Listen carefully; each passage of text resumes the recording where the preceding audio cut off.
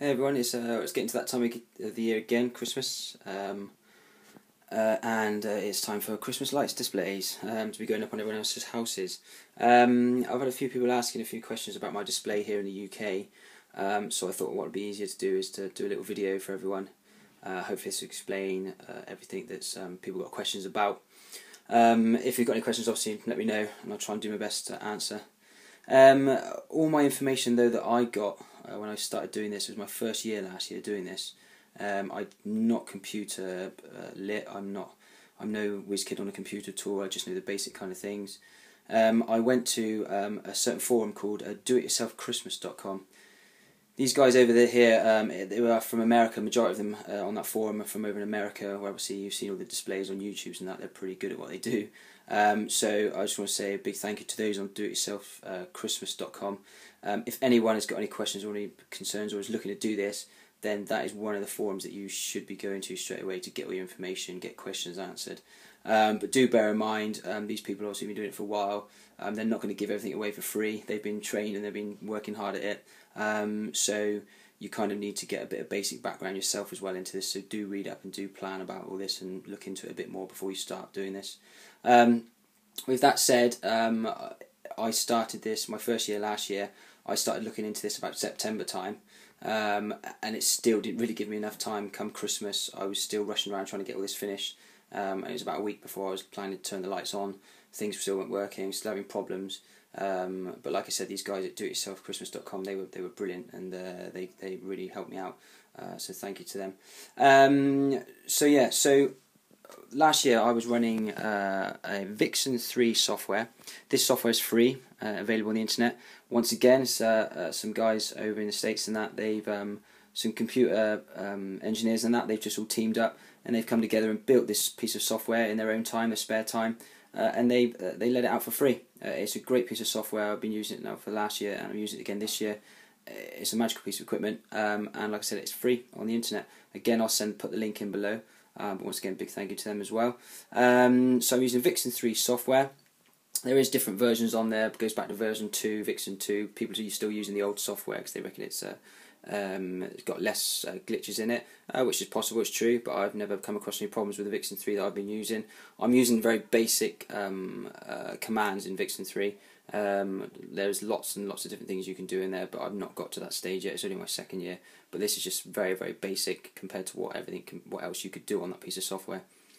So Vixen 3, Vixen software. I then using an Arduino Mega 2560. I'm just going to get a torch out because my camera focus is better when it's a bit more light. This in the middle here is a Arduino Mega 2560.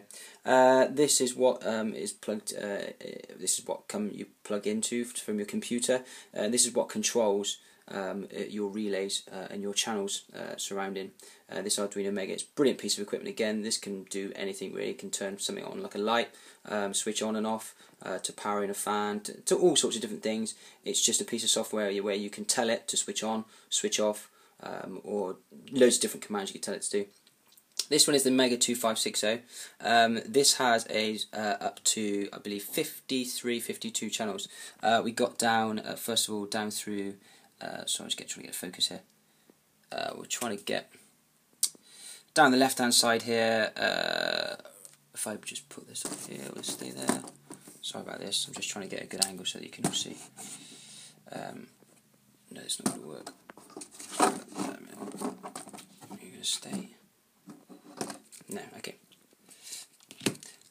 Sorry about that. So this is the Arduino Mega 2560. So I can't get in close because I can't do two things at once: hold a camera and hold a torch and point. Down the left-hand side here is your channels 1 up to about 22, 23, I believe. Then along the bottom here, you've got then channels 22, 23 up to about 52, 53 channels. Down the right-hand side, though, on this side is a selection of your inputs. I haven't gone into any of this. Don't need to be using any of these really for inputs. We're talking about output pins we're after. And then at the bottom here, we've got some power supplies, which have got some ground signals in there that we should be using. Really, if you can just see there, it's probably going to focus a bit better now. Ground signals in there, ground pins that you need to be using if you want to ground your Arduino down so that it doesn't short circuit out. So that's the Arduino Mega.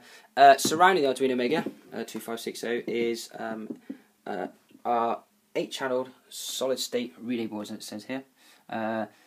These are brilliant. Last year I was using Sainsmart 12 volt 16 channel mechanical relays.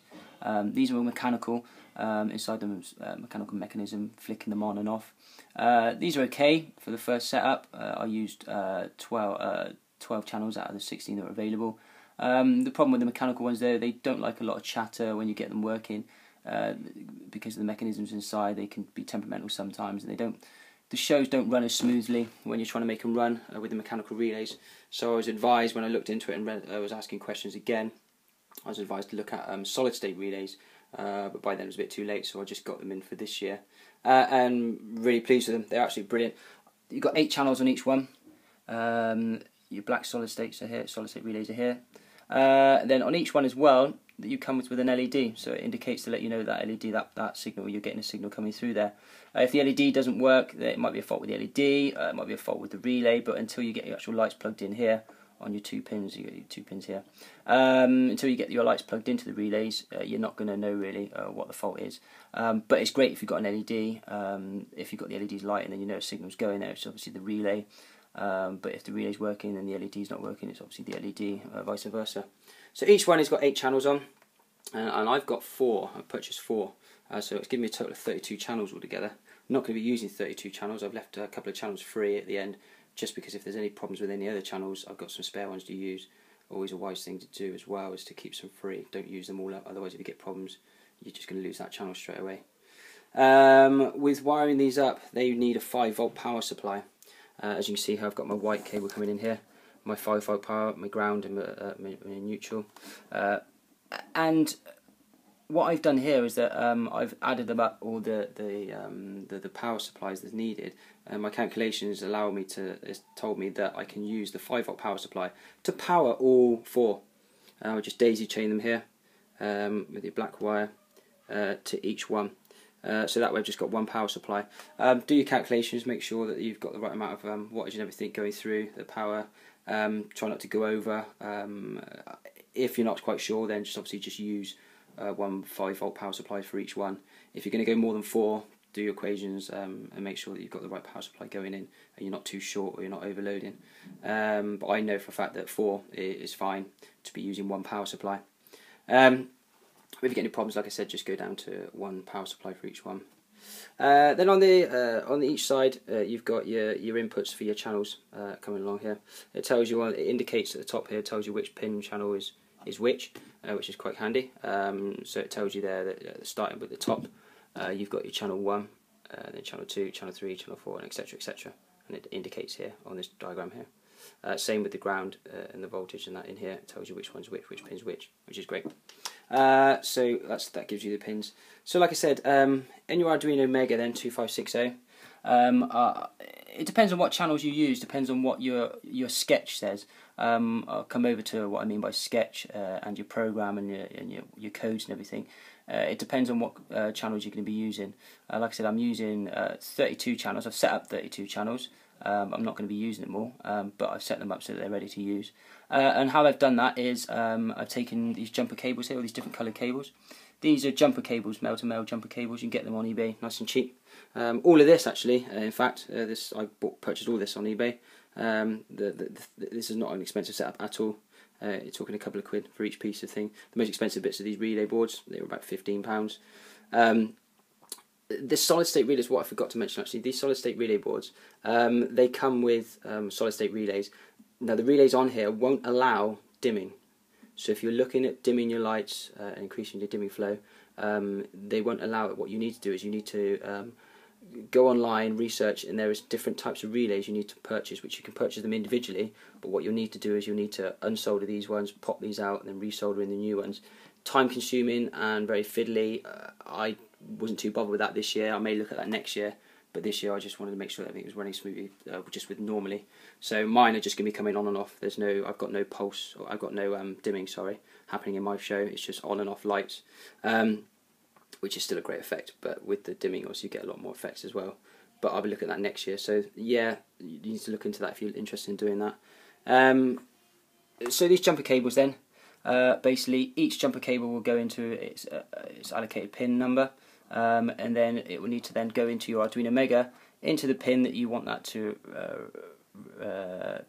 go to. So for instance on here I may have pin 1, I know goes to channel 1 on my relay board, and then I've got my channel number just down here, so I know that's channel 1. Okay, and then I know when I do my display and my diagram, I know that right, channel 1, that may be my left window. So I know that my light on there is left windows on that channel 1. So when I do all the programming in Vixen 3, I know what my channels are. You need to obviously draw up a diagram, helpful to draw up a diagram that shows you an image of your house and that, and what your lights are doing on your house. So that's how that's wiring from the Arduino. So from your pin number down in here, which like I said you can't really see very well, but your male pin goes in. It's a female input, and you need to put a male jumper cable in, push it in, comes out, unscrew the screw slightly, push in your male jumper wire, screw the screw down, and they're clamping them in nice and tight, and then just go around and do all your channels accordingly. So you've got, like I said, got 8 channels in each one, all wired in, and that is pretty much it on there. You've got down here as well, like I said earlier, when you have to make sure you've got a ground in there. I've put a ground pin in, and then ground it into your board, so you've got nice ground in. On the Arduino Mega then, it's got a power supply there. I can't remember what the voltage is on the power supply, but I've never had to use a voltage power supply, because the USB actually, when you plug your USB cable in, which is here from your computer, that powers your Arduino Mega as well. And then as long as you've got power to your relay boards, which you've got your 5-volt power, then everything should be fine. So you don't necessarily need a power supply to your Arduino Mega.